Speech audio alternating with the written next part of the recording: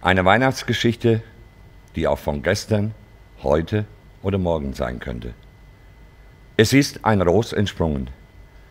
Und sie gebar ihren erstgeborenen Sohn zu der Zeit, als große Arbeitslosigkeit herrschte und die Menschen ihre Schulden nicht mehr begleichen konnten.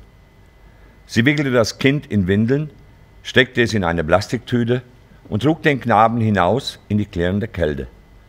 Vor dem Haus öffnete sie den Deckel der blauen Altpapiertonne und legte die Plastiktüte mit dem wimmernden Kind hinein.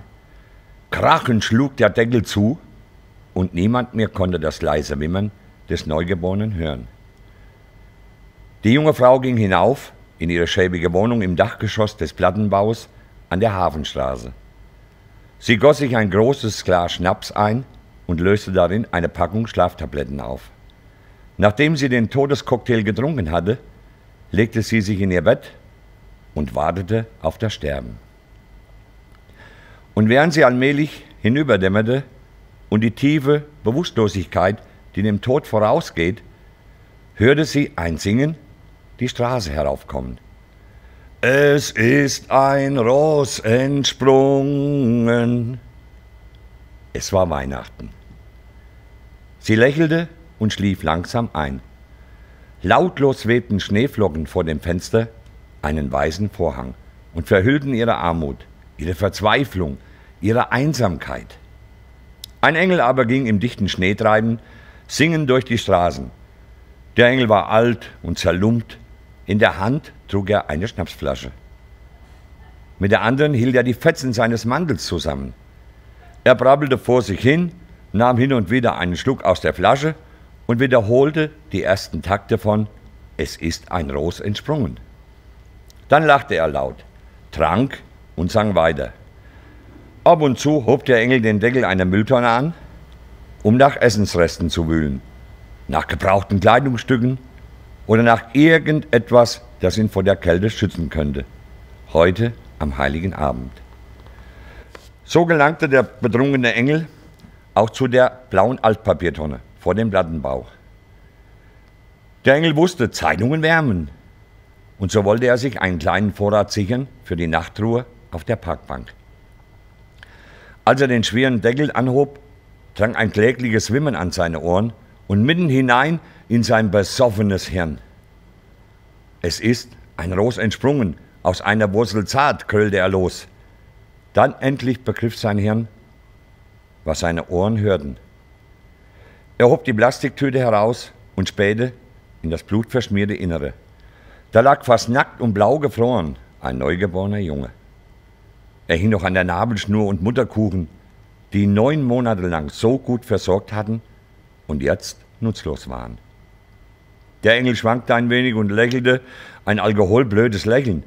»Hallo du«, sagte er, »bist ein Christkind? Frierst, recht. Bist nicht der Einzige, der friert in dieser Stadt.« Er schlüpfte aus seinem zerschlissenen Mantel und wickelte das Kind darin ein. Dann trug er es hinüber zur Polizeistation auf der anderen Straßenseite und sang dabei nicht ganz so laut, um das Kindlein nicht zu erschrecken. Und hat ein Blümlein Pracht, mitten im kalten Winter, wohl zur halben Nacht. Mit dem letzten Ton seines Liedes stieß er die Wachstube auf und legte das wimmernde Bündel auf den Tisch.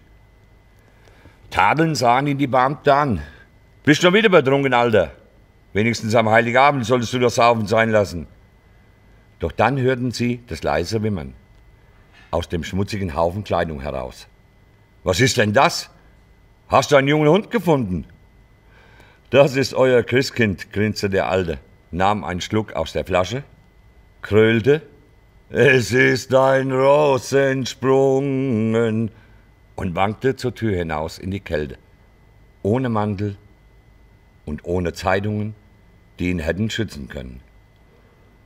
»Halt, halt«, schrien die beiden Beamten gleichzeitig. »Woher hast du das Kind?« Vage zeigte der alte, schmutzige und sturzbetrunkene Engel auf die andere Straßenseite, wo die Reihe der Mülltonnen allmählich im Schnee versank. Dann hatte auch ihn der Schnee verschluckt. »Hat uns gebracht alleine Marie, die reine Magd«, sang es aus dem Schneegestöber heraus, während aus der Ferne das Heulen des Krankenwagens näher kam und blaues Geflagger, einen gespenstischen Lichtschein über die Mülltonnen schickte. Als der Morgen des ersten Weihnachtstages anbrach, strömten die Guten und Frommen zur Kirche. Vor dem hässlichen Plattenbau blieben sie ein Weilchen stehen, wünschten sich ein frohes Weihnachtsfest, tuschelten mit schief gelegten Köpfen.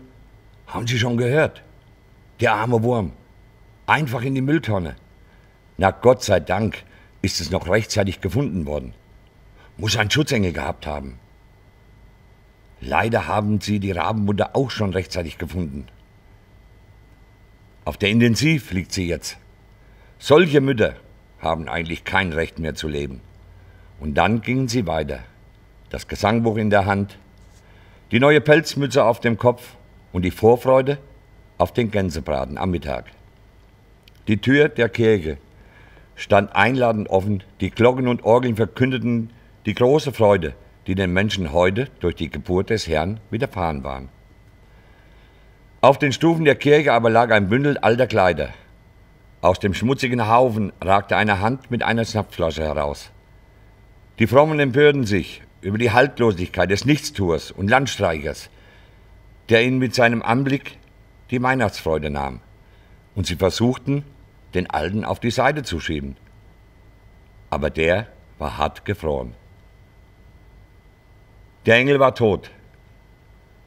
Und jubelnd erklang es aus der Kirche heraus, die frohe Botschaft: Es ist ein Ross entsprungen aus einer Wurzel zart.